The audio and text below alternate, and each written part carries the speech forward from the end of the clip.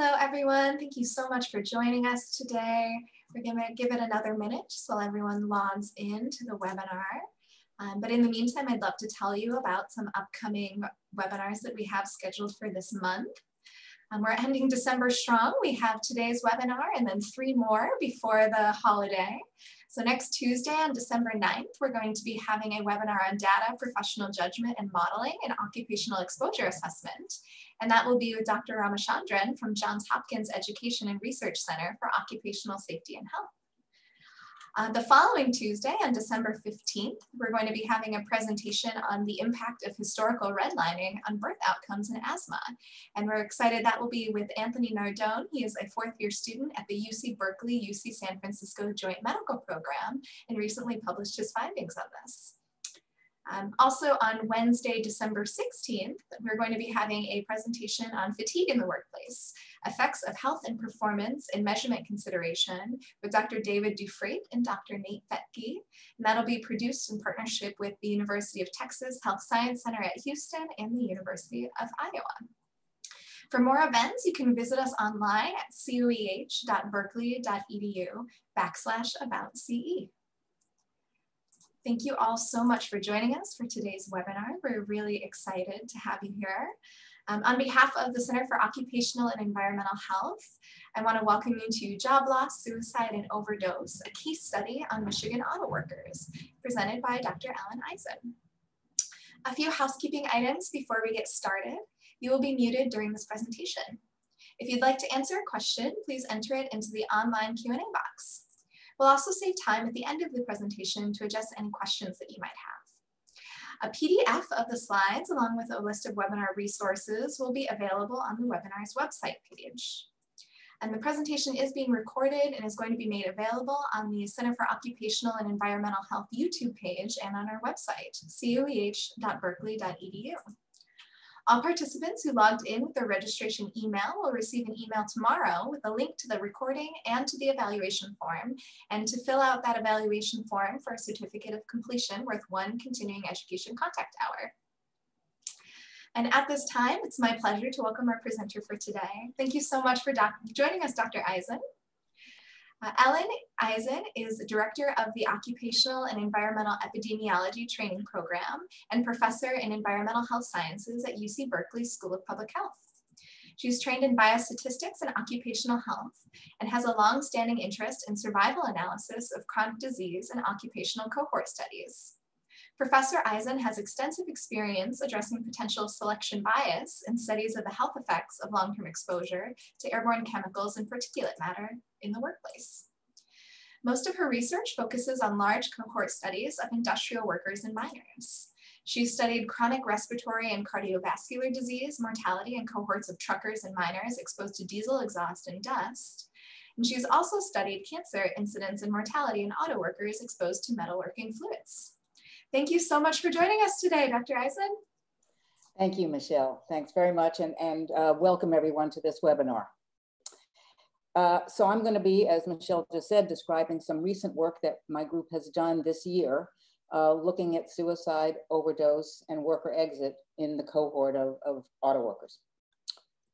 So I'm going to begin by giving a little background for this study. And as many of you know, I think probably during the entire course of the 20th century, life expectancy has increased and the general health of the US population has improved due to advances in public health and in medicine and treatment for diseases. This is true not only in the US, but in other Western countries, even more dramatically in lower income countries. Children now live longer than their parents, who lived longer than their parents, etc. And one would expect that these increases would continue. But as some of you may be aware, this actually isn't turning out to be true. And in the US, there are increasing now mortality rates, particularly for middle-aged Americans, and most dramatically for whites without a college degree. On closer inspection, it turns out that this increased mortality rate can be attributed to an increase in fatal overdose and suicide, as well as alcohol-related liver disease. These causes of death have collectively been labeled as deaths of despair by Ann Case and Agnes Deaton, who were the two Princeton economists who first identified this trend in 2015. In 2017, there were 158,000 deaths of despair in the US. That's 5.6% of all deaths. And of these, there were 30% were due to suicide, 26% due to alcohol-related liver disease, and 44% were due to accidental overdose. And what's going to be the focus of this presentation is the fact that most of these excess death rates are actually occurring in middle-aged whites without a college degree. So this is the iconic plot of increasing trends of these deaths of despair, drugs, alcohol, and suicide in middle-aged white non-Hispanics. And we see the graph goes from 2000 to 2015. In red, we have men and women with with high school degree or less. And you can see that the red lines are increasing over the time period since the year 2000. For men, the rates are much higher than for women.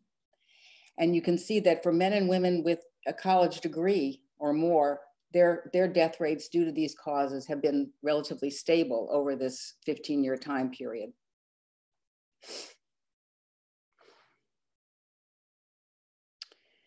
I'm going to show you now these same trends broken up by race. And again, this is now looking only at people who are 45 to 54. Let's see if I can get let me see if I can get my cursor to work here. Can you see if I point to this? I don't know if that works. But so these are death rates for people in middle age from 45 to 54. And you can see that it is going up. The trends are increasing most steeply for whites with less than a bachelor's degree. For Blacks, they were not increasing really until around 2013 or so, when they start to take off quite rapidly. But for those Blacks or whites with a bachelor's degree or more, the death rates due to these three causes, alcohol, drugs, and suicide, have been relatively stable over the time period. Now I'm going to show you some, these are trends for suicide. Now what we see is this graph shows you by age on the x-axis. So younger, 5 to 14 over here on the left, increasing decades of age up to the top of 85 years or over 85 at the top. And the blue curve is the death rates by suicide in 2016. And in red, we see that the suicide rates for 1999.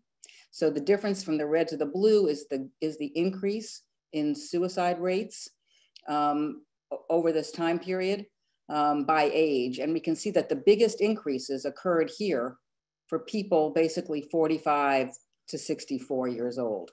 You saw the biggest gains in suicide. It wasn't the very old and it wasn't the youngest. It is people in middle life, which was very striking to the researchers who identified these statistical trends. And so we became pretty interested in how this might impact the workers that we study. One more, another graph here shows the same time period, 1999 to 2016. This is now for drug overdose. And again, we see that looks like the rates are increasing for most of the different age groups, but they are highest. The highest rates of all are in the people who are middle-aged, 45 to 54.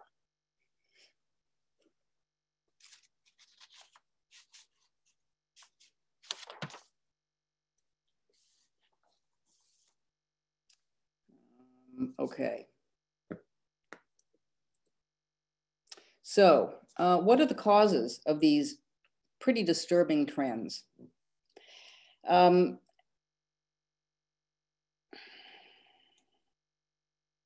So the causes of suicide and drug overdose, which is what I'm going to focus on today in my study, has been several-fold. I mean, one is there's been an oversupply of drugs, in particular of opioids, prescribed for pain and then used recreationally as well.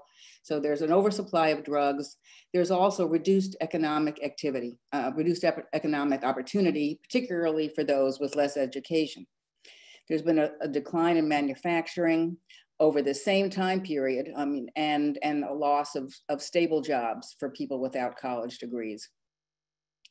And job loss, we know there's a large literature on the relationship between job loss, by which I mean involuntary worker exit, and depression and suicide.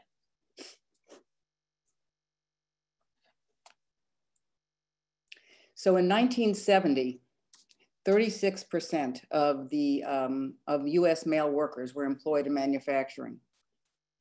In 2018, only 15% were. So that's a very dramatic drop in the percent of US males employed in manufacturing in the United States. And for those without a college degree, these were largely good paying jobs with strong employer-employee relationships and good job security and benefits, retirement benefits. And these have really declined. And in their place, what's increased are more precarious work, gig economy, where your employment is much less stable. This is a graph here that shows what I'm talking about with the rise of manufacturing in the blue, starting in 1948, increasing in the 1960s, 70s, until maybe the late 70s when there's a drop in the blue and the number of employees in manufacturing drops. Sort of, well, it plateaus a while and then it precipitously declines.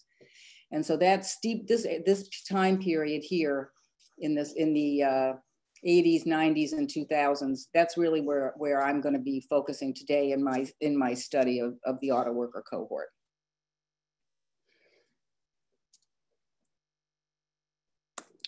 Okay, so together we have two simultaneous trends. We have the increase in midlife mortality due to deaths of despair, and we have a decline in manufacturing, steep decline in manufacturing. So this brings us to my main study question, which is, can I look and see if job loss in the auto industry is related to increased risk of deaths due to these causes? And I have a large cohort of UAW, General Motors workers who I've been following for mortality for many, many years. And it offered the opportunity to actually see whether we can find evidence of these trends within our own study population.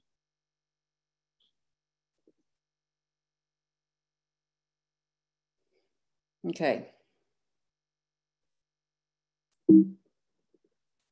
Oh, Okay, so I'm going to tell you now a little bit about the GM-UAW cohort that I have been working with for many years.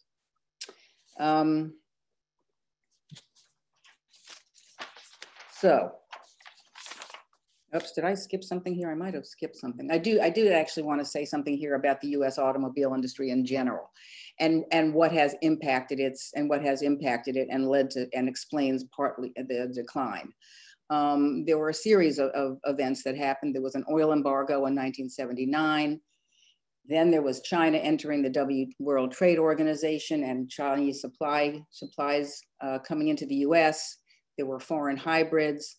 There were stronger vehicle safety regulations, and all these events, all these things hit the domestic automobile market and presented quite a challenge. And by 2008, Toyota became the largest automaker in the world, which was actually a title that General Motors had held for 77 years. So it's a very dramatic decline. Okay, so now I'm going to tell you about my cohort. So I have a study of UAW GM employees. It was a study that was originally designed to look at the health effects of exposure to metalworking fluids. It was a study that was jointly funded in 1985 by General Motors and the UAW union. let's see. Let me get my place here. So in the 1980s, the UAW and General Motors negotiated a health and safety fund that the workers and the automakers would both contribute to. And the money was to be spent on health and safety research. And part of that was that they formed a health and safety advisory board of outside scientists to oversee the process of funding research. And in 1985, Harvard competed for a project to study metalworking fluids and was ultimately awarded a 5-year contract. And as part of that study, I was a part of that original study, and we identified 3 plants in Michigan as the site for our study. One was located in the urban center of Detroit. Another was located 50 miles west of Detroit in a town called Ypsilanti. And a third plant was located more upstate in Saginaw, Michigan, which is a small, once thriving lumber and manufacturing city. I was a postdoc at the time and involved in the original study design and field work.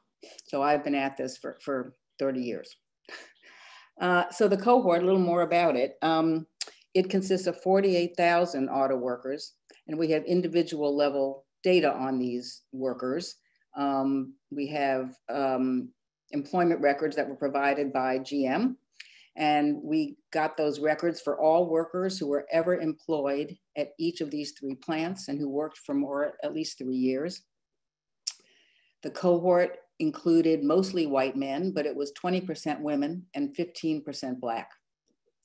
And the study was a mortality study, and we looked for deaths and causes of death from 1941 to 1985 originally, and then subsequently we've extended follow-up several times, and most recently until 2015.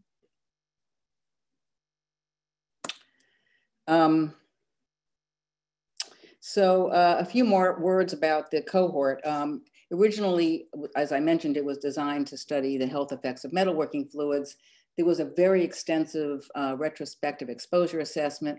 Metalworking fluids are composed of petroleum-based mineral oils and chemical additives, and they're sprayed in order to lubricate and cool when you machine metal.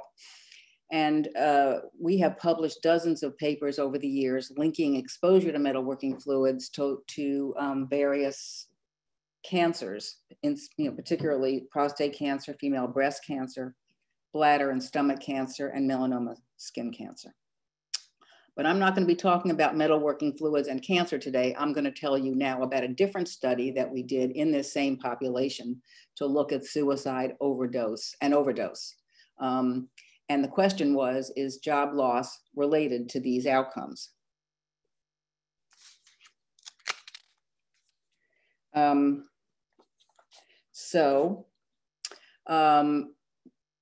We're going to restrict our attention to the later years of follow-up. Remember that I said our follow-up started in 1941, but now we're going to just look at 1970 forward because we want to focus on the time period during which the auto industry was in decline. And it's important to note that by the end of the follow-up in 2015, all three study plants had closed, had shut down. So there was a lot of job loss during this period.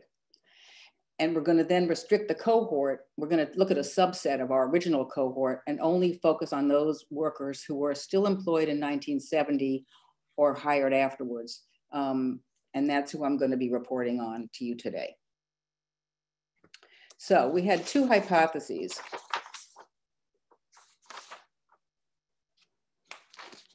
The first was that the risk of suicide and overdose increased after leaving work. And that hypothesis is equivalent to believing that active employment is protective and that it's leaving work that increases the risk. The second hypothesis is that the risk of suicide or overdose increase if you leave work before you're eligible for retirement benefits. Now, retirement basically we wanted to try to distinguish voluntary from involuntary job loss. Now, based on the Bureau of Labor Statistics, the quit rates in the auto manufacturing industry were relatively low during this time period. So most worker exit up until retirement was probably involuntary. Our employment records that we got from the company don't include the reason that someone leaves work. So we decided to use age at leaving work as a way to measure, as a way to determine whether somebody was likely to be leaving involuntarily or not. So our hypothesis was that leaving work before retirement is likely to be involuntary, and that leaving work before retirement is therefore more likely to be harmful and increase risk of these deaths of despair. So we then measured exposure. Basically, I'm calling it exposure. It's not metalworking fluid exposure. Now it's exposure, which is going to be measured as, which is worker exit or leaving work. And we're going to measure that in two ways. The first is just as a measure of whether you're active or inactive, actively employed or inactive in every year. So it's just a measure of your employment status. Were you at work or had you already left work? And the second way we're measuring worker exit is by the age at which you leave.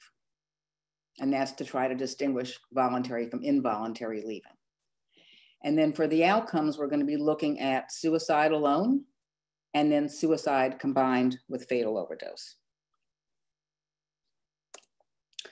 This is a diagram which shows our assumptions about sort of the structure of what we believe is going on. So we have the plants that we're studying and we're going through time, and we begin up here at the top left. Time is going on, plants are beginning to downsize. And when plants downsize, that may cause depression, may cause workers to become anxious, worry about losing their jobs. Plants downsizing may lead directly to an increase in suicide. That's this arrow here, directly to suicide or fatal overdose. Downsizing also will cause some people to lose their jobs, and that job loss may have something to do with your race, your sex, and when you were actually hired. And that job loss may cause you to become depressed if you weren't already. It may exacerbate depression if you already were. In fact, it could be that if you were depressed and anxious, you may be more likely to lose your job. At any rate, the arrow that we're most interested in studying in here is the relationship between job loss and risk of suicide and fatal overdose. What else I want to say about this is that so we don't measure. We have no information on whether people are depressed in our cohort. So we can't take account of that directly. But we do know sex, race, and date of hire, and we know the downsizing information for the plants. So we're going to fit some Cox proportional hazard models with survival models to link exposure and outcome, to link worker exit with suicide. And we're going to measure the association with hazard ratios. And we're going to adjust for age, race, plant, year of hire, and calendar year of follow-up in our models. And unfortunately, depression, which is quite possibly a predictor of job loss and suicide, so it's really a confounder, we did not measure, so we can't control for that. So this is a table that describes our cohort. We had almost 27,000 subjects who were at work in 1970 or after.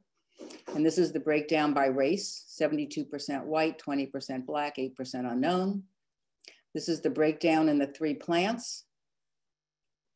I'm going to tell you a little bit more about this in a minute, but we only had complete work records up until 1994. So we have complete work records for 73% of the cohort. The median year of hire for this group was 1967, The median age at hire was 24. The median age at worker exit was 49. And the median year of death was 1999 among the deceased. We had 203 suicide cases and 55 fatal overdoses.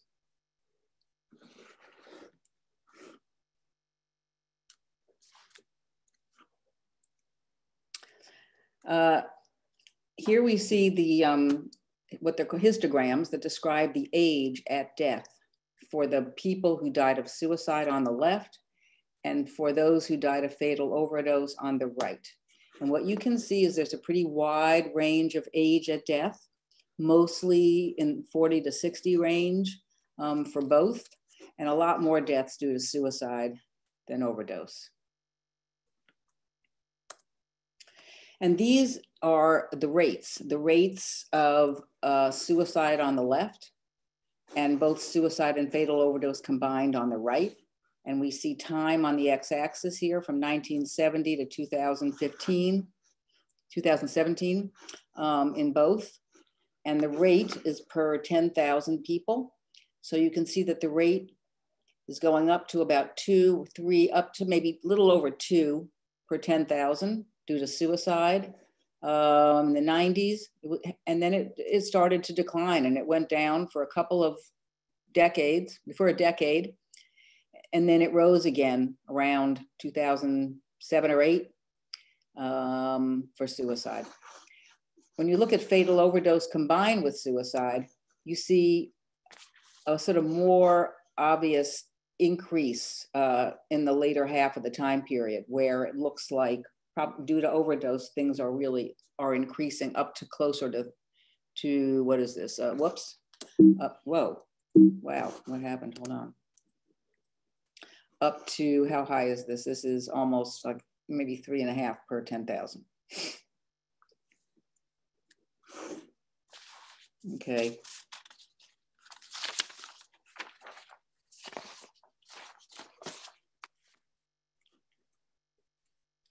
So before getting to the results, I want to mention this other limitation of our study, which is that I told you our study was designed in 1985. We had work records up till 1985 in the beginning. And then in 1994, we went back to General Motors and UAW and said, can we extend our work records up to 94? And they said yes. And we went back and Xeroxed a lot more employment records up through 94. But after that, we were not given access to any further employment information. So even though we were able to continue to follow the deaths in our cohort up to 2015, we only had work information up until 1994. So this means that, for example, if you have a worker 1 here who was hired in the 1960s and left work in 1990, we have her entire employment history. But if somebody was hired later, say in 1980, and was still at work in 1994, we don't know when they left. We know they were still there in 1994, but we don't know when they left. So we're trying to measure worker exit and suicide risk. We don't have information on worker exit for somebody like worker 2. So we're going to have to deal with that in our analysis, which we do. So the way we did the analysis was we had 2 statistical models for worker exit and suicide. In the first model, worker exit is just measured as whether you were at work or off work.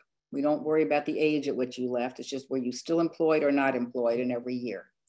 Follow-up begins at hire or in 1970. And if you were still employed when those work records ended, we censored you. So you can't continue to be counted in our analysis.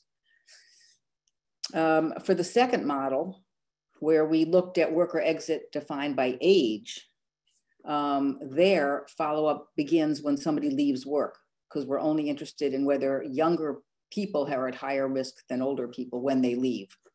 And so here we're going to exclude subjects who are still at work in 1994 because their work records were incomplete. And so these are the 2 Cox models. And here's the results from our first model. So I'll take this slow. These are adjusted hazard ratios. These are hazard ratios here. HR has hazard ratio, and I'm showing you two models. Let's just focus first on the model on the left, where we're measuring exposure, job exit status as either you're at work or you're not at work. And if you're not at work, that means you've left work. And we can see that of the 179 suicides, that's the total here, of the total number of suicides, 21 of them occurred to someone who was still actively employed. So that's what we call the reference group. And then compared to being, we can see that if you were not at work, your risk ratio was 17 times higher of having a suicide outcome. So this is an enormously high rate ratio. It says that your risk of suicide was 17 times higher if you had already left work. This hazard ratio was so large that we were a little bit skeptical. And we worried that maybe there was some fuzziness or imprecision in the date of worker exit. Remember, after all, these are not data that we collected for study purposes. These are based on administrative employment records. There's probably mistakes. Employment records have mistakes in them. We were worried, suppose somebody commits suicide over the weekend, and then at work they find out on Monday that the worker has passed away.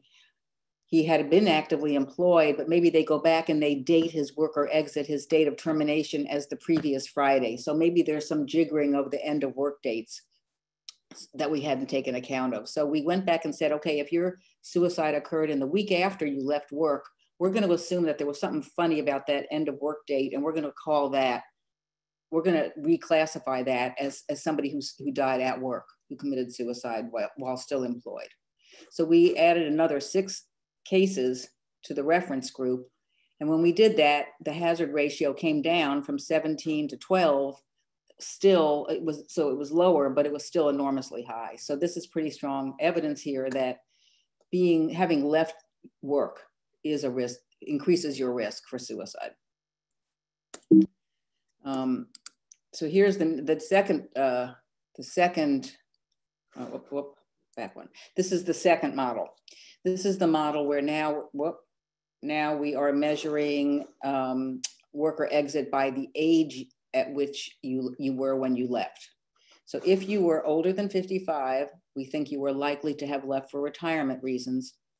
That is what we're going to use as our reference group. There were 42 of those who committed suicide. And over here in this other model, we're combining suicide and fatal overdose. So there were 45 in that reference group. And then we compare the risk of suicide for people who left work when they were 40 to 54 to those who are 55 and older. And we see that it's elevated, 1.2 times higher. Those who were in their 30s, the hazard ratio is 1.7, so they were even more likely to commit suicide. And then here are the youngest group, those in their 20s. Again, elevated, all 3 elevated. This middle one, 1.7, is the only one that actually is statistically significant, which we can tell because the lower limit of the confidence interval is over 1. When we combine suicide and fatal overdose, we see an even stronger effect of the age at which you were when you left. And we see relative risks here, which are hazard ratios of 2-fold and statistically significant for people who left work in their 20s or 30s relative to those who stayed into their 50s. We then were a little concerned, well, maybe somebody left work in their 40s and they didn't commit suicide for another 20 years. Can we really feel confident that there's a causal relationship between those events? So we decided to truncate follow-up at 5 years. That is, we only were going to include events, suicides or overdoses that occurred within 5 years of leaving work. And when we did that, we lost cases. So we have fewer N here because we're only looking at those which occurred within 5 years of leaving work, but we still see elevations, both for suicide and stronger for suicide combined with fatal overdose.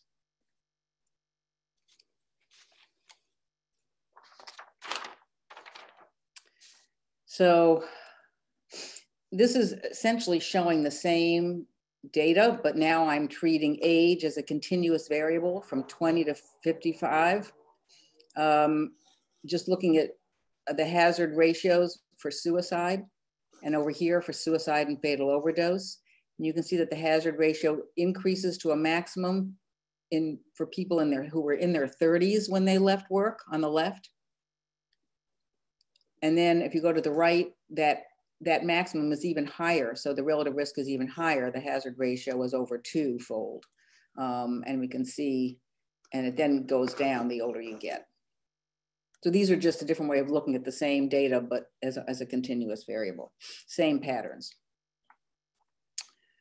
So now I want to focus attention on plant 2, which is the plant, one of the 3 plants. It's the one that was located in Ypsilanti Township, which is a small township 50 miles west of Detroit, in between Detroit and Ann Arbor. And plant 2 accounted for 38% of the people in our cohort, but it actually accounted for 46% of the suicides, so a higher proportion of the suicides, and 62% of the overdoses, which is a quite striking disparity. So it looked like something was going on more so in plant 2 that was putting people at risk. So let me tell you a little bit about the history of plant 2. Plant 2 was built on the site of the famous Willow Run plant. I don't know if any of you know what Willow Run is. It was a plant built by Ford Motor Company to support the war effort by mass producing World War II bombers. And at the time, it was the largest plant in the world and employed over 100,000 people. And this Willow Run plant was located in Ypsilanti County. And after the war, Ford sold the plant to General Motors. And General Motors turned it into an auto manufacturing plant. And in 1970, and was one of our study plants, and in 1970, plant 2 employed 10,000 UAW workers making automatic transmissions for cars. That plant closed in 2010. It was part of GM's bankruptcy proceedings. And in 1970, now going back, in 1970, the population of Ypsilanti Township was 30,000. Today it's 20,000. So there's a huge population decline. You know, talk about loss of economic opportunity and economic depression. So in conclusion, I'd say that in our Michigan auto workers who left work had a higher risk of death from suicide or overdose than those who remained actively employed. It also looks like those who left work before retirement age had higher risk, which we interpret as evidence that it's involuntary job loss that increases, that can lead to increased risk of suicide and fatal overdose. So this paper was published earlier this year. I have a lot of co-authors. Here's the whole list of co-authors. And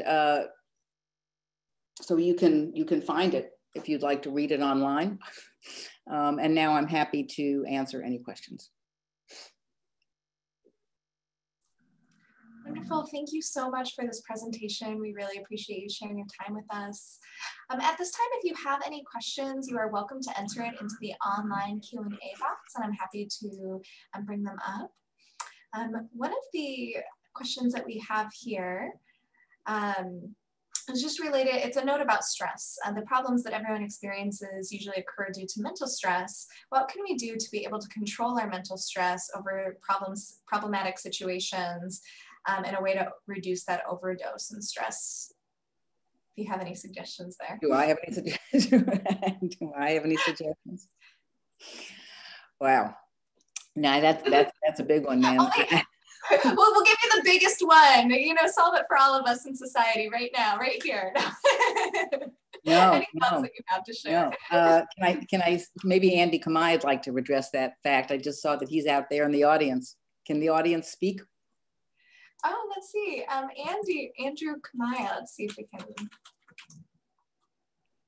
I can. Yes, I can. Andrew. I'm not sure if he has heard us say him there, but yeah, I just hit the unmute button. I don't know. There what was the question? How to reduce stress? Is that the? Yeah. Hi, Andy. Hey, Ellen. Yeah, well, one thing just to note about the Willow Run plant was that it was open, you know, as a large machining plant, made engines, and they invested a lot of money in a nearby plant in Romulus, you know, just a few miles away. And so you had this point where you have a plant that's kind of older and dysfunctional, and workers are going to the other plant, some transferring to the other plant, sort of modern facility. So there's this sort of whipsawing that happens where it's even more stressful because you have this, you know, there's fewer opportunities to leave and you're stuck in a plant where they're not investing. And so that might be an interesting, you know, if we can get that extra data to show which people transferred to Romulus and which people were sort of stuck in the older crummy plant. Right, and actually, you raise another point, which is a limitation in our data, which is that when somebody leaves one of our 3 study plants, we don't know where they go. So it is quite, you know, it's quite possible that someone leaves and goes to Romulus and goes to work there, or they go to work someplace else at some other, you know, auto manufacturing plant. I think our assumption is that more likely, I mean, actually, Andy, you can probably speak to this, but more likely, you're not going to be going to a job that's better. You know, if you're leaving one of these auto jobs in the 1990s, chances are that, you know, wherever you manage to go, you're not going to have the same kind of benefits that you once had. So, and in terms of, well, in terms of stress, I mean, losing a job is pretty stressful. I don't know. Yeah, I mean, I think you don't really need to look too much further to see how awful that can be. And we're reminded of it right now. I could also add that during COVID, we've had a lot of unemployment and a lot of job loss. So the results of this study seem, you know, if anything, more pertinent to and more generalizable to larger segments of the population today, you know, beyond just manufacturing workers. Yeah, and that actually touches on one of the questions that someone had asked is what parallels you might see between job loss then and the job loss that has been created by the COVID-19 pandemic. I mean, I think it's a really, you know, unfortunately, you know, it's a worrisome fact that I wouldn't be surprised to see rates for suicide and drug overdose and alcohol-related disease increasing as a result of this pandemic. And we don't have the, you know, we don't have the data yet to see whether that's true, because it takes a while before these data become available to look at. But I think nobody would be very surprised. And, you know, it's not just job loss in the case of the pandemic. It's also, you know, isolation and other, you know, other things that increase people's unhappiness. Mm-hmm. Yeah. And kind of, I guess this is taking it in a different direction, but in addition to the decline of the auto industry, were there other social or economic co-founding factors within the geographical area that you were looking at that you think might have influenced the data? I mean, well, this is, you know, well, the manufacturing decline is not just auto. I mean, it was manufacturing, you know, sort of writ large. And I mentioned that one of the sites of these plants up in Saginaw had been a lumber center. And I would imagine that those jobs were also becoming harder to hold on to. Yeah, so. Thank you. Yeah. Just am I allowed to butt in again, Helen? I don't know. Good. So this is Andy, UAW. Again, the Saginaw plant was a large complex. The Saginaw steering facility they generated, you know, gears for steering columns. In the late 90s, the GM split, and so they created a company, Delphi. Delphi was then outsourced. All the Delphi manufacturing was outsourced to, you know, overseas. And that particular facility was sold to a Chinese auto parts company. So you have this long period of a couple decades of having people, again, they lost this GM job. Maybe they flowed away from that facility. Workers lost their benefits as the site transitions to a Chinese owned facility. So again, it's you have a long period of stress where you're uncertain about what the plant is going to keep making and who owns it. Yeah, I mean, I think, and another thing that you asked about, what else was going, other things that were going on, was there also was this, increase during this time period in the amount of pain that people have, physical pain. And so I think that also gave rise to this increase. This was then, around the end of the 90s, 2000s, to the flooding of the market with these opioids, which has just exacerbated, I think, a lot of the despair that people feel. It's not so clear it even helps with chronic pain, and it is addictive and has caused its own path of misery. Yeah, its own suite of problems. Thank you. Have you seen any comparable studies done in other manufacturing towns? So Pittsburgh and Cleveland were the ones that came to mind for our attendee. I haven't seen it for those particular towns, but we are doing a study of miners, but these are actually miners out west. And it turns out that these miners have higher rates of these causes of death than the auto workers do. And I think that may be something that we already knew historically, that miners and maybe construction, I think, have higher rates of suicide than other occupations. I don't think auto workers were high on the list, anybody's list, for being particularly at risk for suicide. But I think miners had some history there, and we are seeing sort of similar patterns for them. Mm-hmm. No, but if anybody's got any data they'd like to give us in Philadelphia, or where else was it? Cleveland, you said? Mm-hmm. Cleveland, or we'd be happy to take a look. Yeah, and Pittsburgh as well. Pittsburgh. Mm-hmm. Yeah. Well, actually, we were about to look at it in a cohort of Alcoa employees, and their headquarters are in Pittsburgh, but we weren't able to do that study, as it turned out. Right. And also we had someone share an article in the chat, so I will paste that out for everyone. It's an AMA issue brief on opioid and other drug-related overdoses related to COVID-19. Oh, really? Tangential article that's now in the chat for everyone listening in today. I would like to see that. Yeah, I would like to see that. I'll make sure to, on our website where we post the update for your webinar, we'll include some resources there as well. So everybody listening today, if you miss it from the chat box, check our website tomorrow and it should be there for you as well. Note is that it shows increases in 40 states of opioid overdose fatalities. Wow. Yeah. Okay, no, I'd like to see that. It's great. Yeah. I mean, not great, it's not good, it's bad. Good to know about. Good to know about, right. Yeah, absolutely. Another question also kind of on similar studies, if you've seen anything among agricultural producers in the agricultural workforce, if you're aware of any studies in those industries. I'm not, but I guess, again, I mean, it wouldn't be surprising. I think people in rural states, agricultural states, are having a hard time. The economy is tough now. No, I haven't seen any data, but I wouldn't be surprised. Mm-hmm. No. Mm-hmm. Thank you. Mm-hmm. We also have some questions kind of specifically related to factors and co-funding factors within your study. One was asking if you were able to look at the timing of specific plant closures and increased death rates.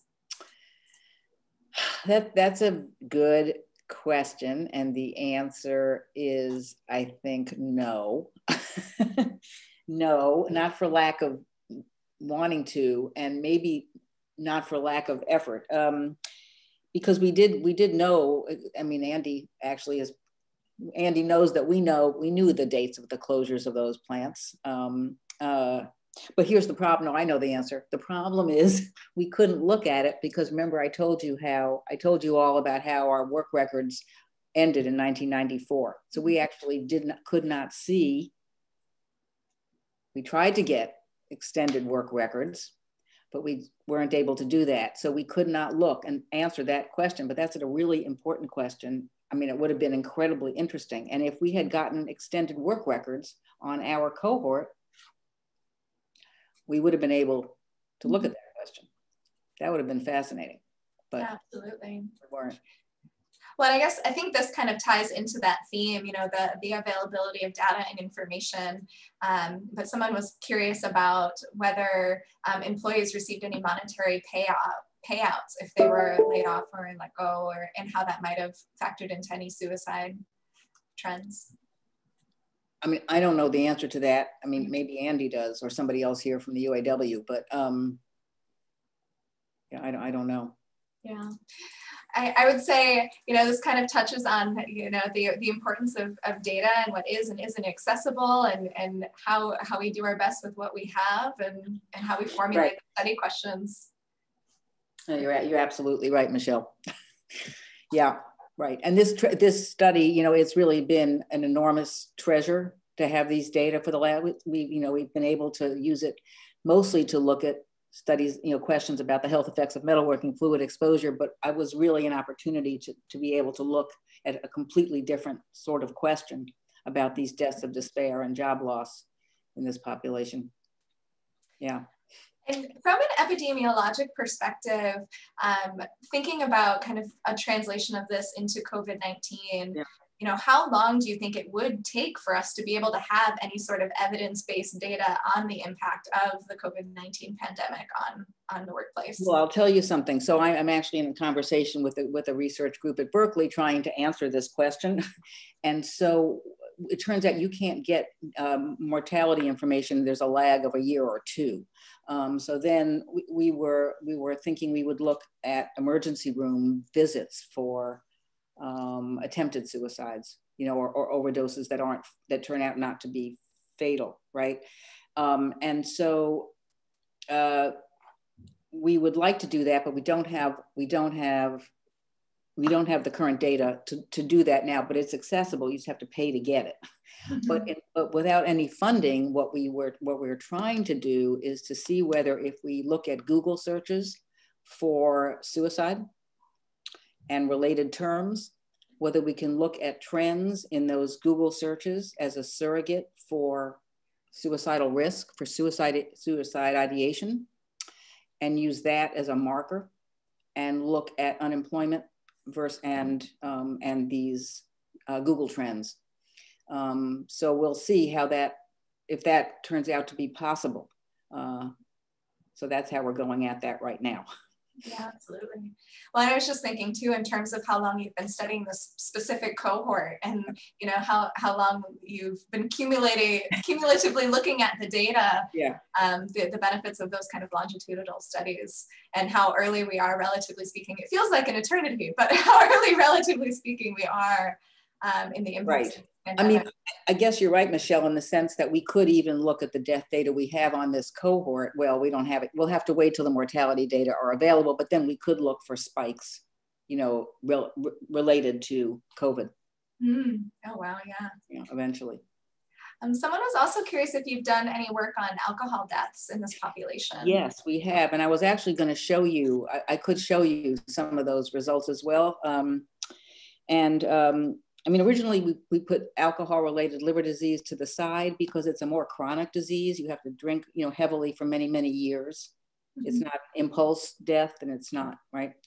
But we have looked at it now, and we haven't looked at it in relation to job loss for the reason I just said, because it's something you need to be drinking too much for way before you lose your job to actually see a death after you lose your job.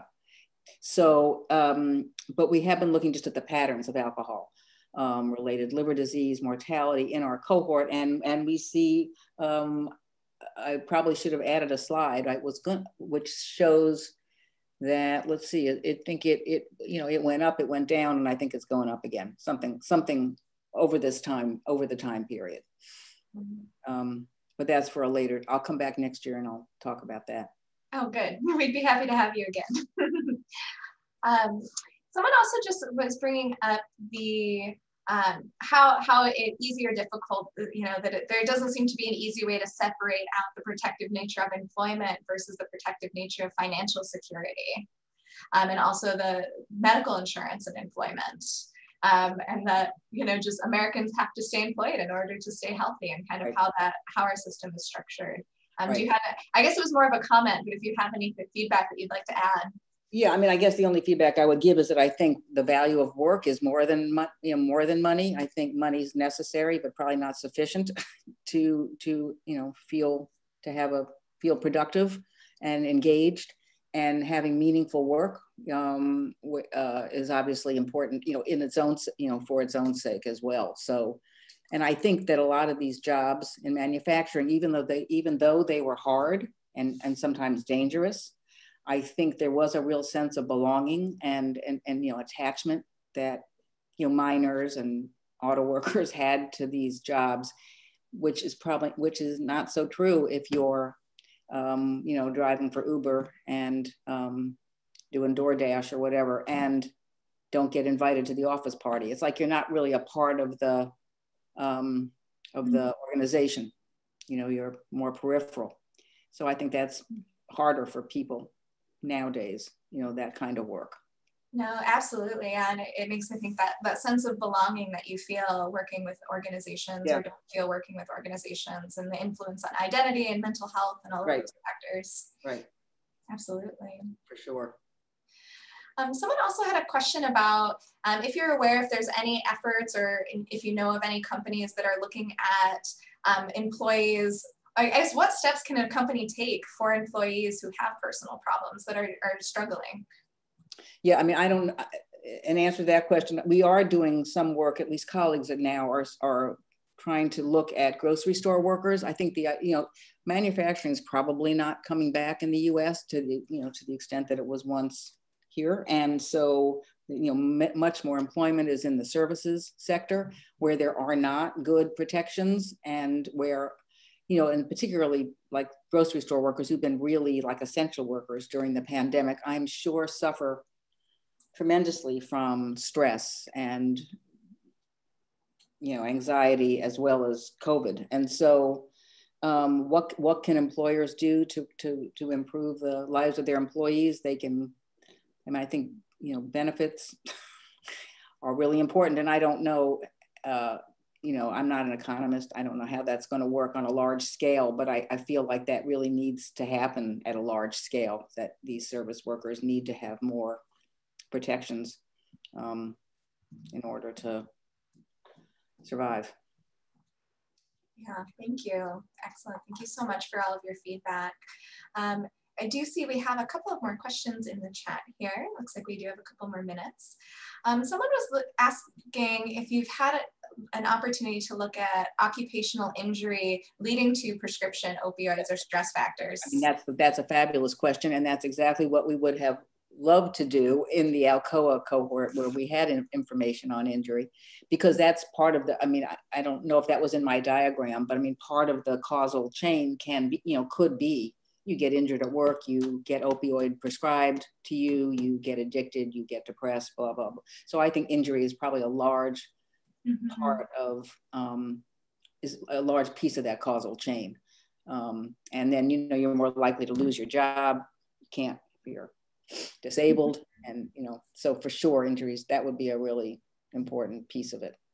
Absolutely. Yeah, thank you so much. Yeah, great question. And then, yeah, we have lots of great questions too. Yeah, we do. Someone also commented, Dayton points out that healthcare costs were 5% of GDP in 1960 and 18% in 2018. And this massive transfer of income is a big factor in deaths of despair. Do you have any comments on that theory? I think healthcare delivery in this country is so messed up. We pay so much for it. It doesn't work that well. I think it's a huge problem. I think it impacts all of us in negative ways. And I'm sure, and in terms of mental health services, probably particularly so, really deficient. Employer-based, you don't get it if you leave work, not only do you lose your job, you lose your support, you lose your health insurance. Yeah, I think I'd say. Yeah. Oh, especially right now too, what we've seen with the pandemic crisis is, yeah, you know, if you lose your job, you're also losing your healthcare. And right. what does that look like during really, the pandemic? Yeah, really bad, really. Yeah. Well, do you have any final thoughts or comments you'd like to kind of close us with today? I'd like to close on a cheerier note if I could find one. It's not a very cheery topic. It's not a very cheery topic. I guess maybe we have a vaccine coming. Maybe that's a cheerier. Yeah. No. Well, thank you so much for your time today. And while this may not be a cheery topic, it's essential and so important. And thank you so much for sharing this information. And also, you know, as we think about what the implications of the research that you're doing in your recent study and publication has for what we're all facing right now on a global level. So thank you so much. Thank you, Michelle. And thank you also to everyone who joined us for today's webinar. You can check out our website for more information and other upcoming events at coeh.berkeley.edu/aboutce. You'll also receive an email reminder out tomorrow with a webinar recording and an evaluation link for those who logged in today with their registration emails. And that evaluation link will allow you to get your certificate of completion for this event. Thank you so much for the participation and the wonderful questions. And I hope you all have a great rest of your day. Thanks. Bye-bye. Bye-bye.